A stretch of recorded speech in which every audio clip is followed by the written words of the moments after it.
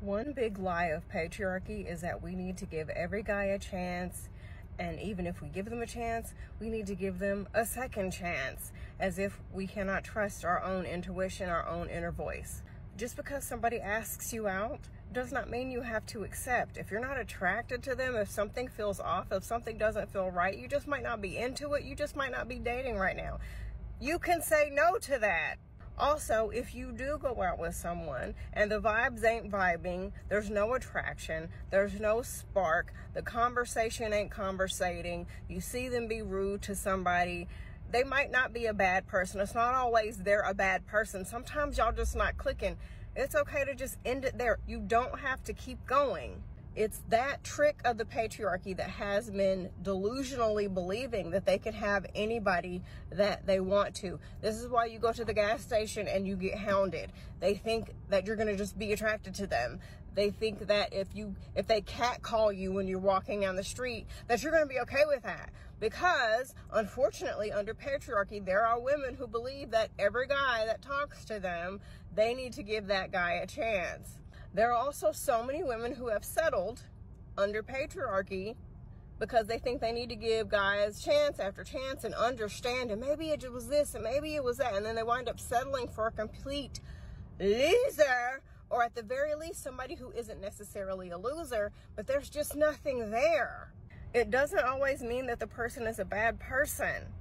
I don't always get a vibe and click with every person I meet, whether it's romantic or platonic. And vice versa. People don't always click with me. And that doesn't make us bad people. It's just our energies don't match. Okay, move on and go to the next person. It is from a mindset of lack and desperation that you got to say yes to everybody, and that when they showed you that there was nothing there or a red flag or whatever the first time, you didn't believe it and you had to investigate further. Let me make something clear to you guys. Your time cannot be restored, okay? We are not rechargeable like iPhones. Every minute that we give away is gone forever. And since the beginning of time, this is why we hear these horrifying stories of these grandmas who were kidnapped by these men, and then they got married, and everybody thinks it's a beautiful love story. Ew, no, you're a victim.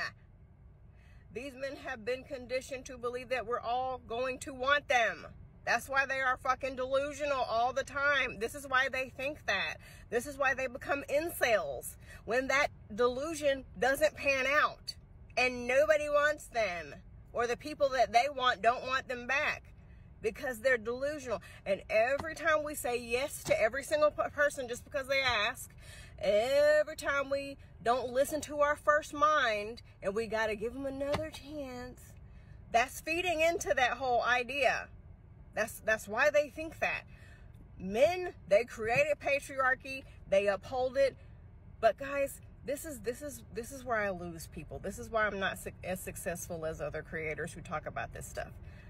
Men uphold patriarchy, but sometimes we do things that hold it up too. Okay? And I'm just telling you so that things can change, you know?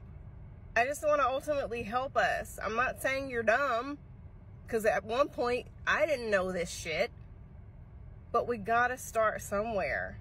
And saying no and meaning no, unless you genuinely want to say yes, is one of the places we can start to break down patriarchy and lessen the amount of delusional men out here roaming the streets.